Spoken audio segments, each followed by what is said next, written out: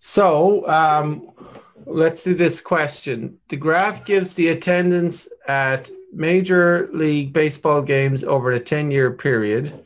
If X represents the year in question and Y represents attendance in millions, right, 5 ordered pairs that describe the information in the table, right? So what we need is just take this first point, and you see how this time we don't just have a simple XY axis with 0, 1, 2, 3 and 0, 1, 2, 3. It kind of starts, doesn't even start at 0. But what we can do is read off each point as the X value, comma, then the Y value. So for example, that first point there, our X is the year 1999 and our Y value is 70. Does that make sense?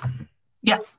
Cool. And then the rest are, so the next point we got 2001, 73, and then we got 2003, 68,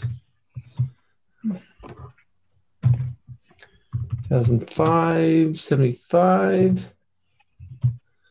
2007, 80, and 2009, 73.